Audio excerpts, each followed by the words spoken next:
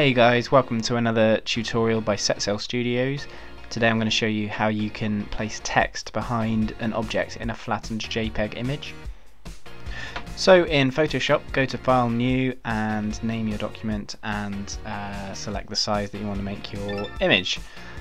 Press OK, and then open up the flattened image that you want to use. Press Ctrl or Command A to select the entire image, and then Ctrl or Command C to copy that image. Head back to your project document and press Ctrl or Command V to paste it into your document. So if you use the marquee tool, just right click and press Free Transform, and then you can hold Shift and drag any of the corners of the image to resize it, and then move your mouse to the center of the image and drag it to the ideal position. Once you're happy with that, just press Enter and then head to the Text tool and select a white foreground color from the color swatch. Click anywhere in the document to type out your text. You can resize it in the Characters panel, and you can reposition it just by clicking anywhere outside of the text and dragging it into position. And repeat this process for any extra lines of text.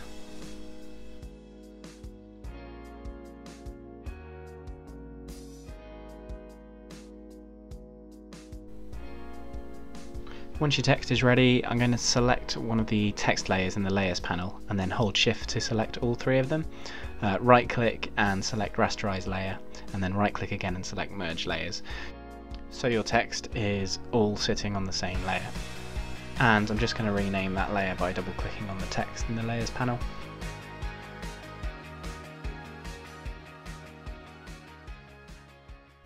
And I'm just doing some last minute positioning tweaks. It's a lot easier to do it when the text is all in the same layer, so I'm just using the marquee tool to right click and free transform and just resize it and get it in the best position with regards to the objects that you want to put it behind.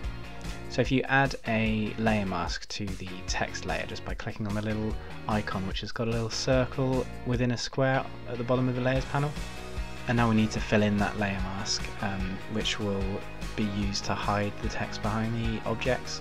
So select the brush tool, and then in the drop down menu in the top left hand corner, if you click the little arrow and then choose one of the hard brushes, you can resize the brush by using one of the square brackets on your keyboard, and just make sure that your foreground color is set to 100% black. And that means anywhere we click we'll add a mask to the text layer. So effectively it's deleting these areas, but you can press Command or Control Z to undo your lettering, or you can actually press X to flip the color swatch to use a white foreground color to reveal the areas that you previously have hidden. So, I mean, you could just use the eraser tool to delete these areas of the text, but by using the layer mask, it's just more of a non-destructive method, and it means that if you make any mistakes, it's much easier to go back and rectify those errors.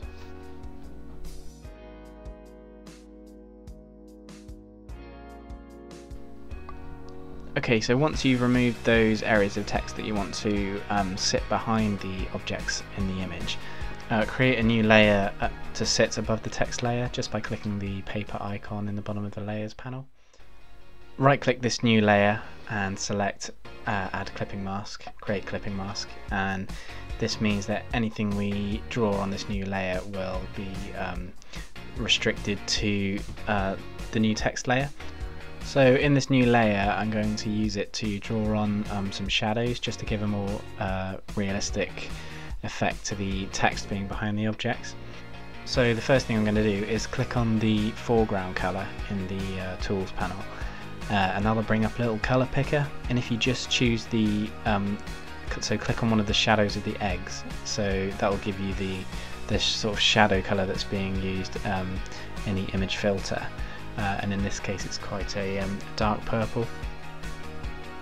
And then I'm going to use the brush tool again, but this time I'm going to lower the hardness down to 0% and the opacity down to about 30%, and then use the square brackets just to increase the size of the brush, and then just click the areas of the text where the shadow should be, and you can click multiple times to create a stronger shadow.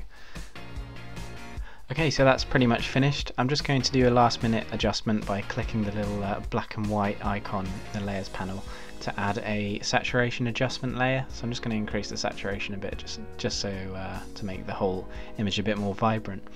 And then just go to File and save it as a JPEG document, and it's ready to upload to social media or to your website or wherever you want to show it off. So thanks for watching, guys, and as always, please do comment below if you had any questions, and I will see you on the next video.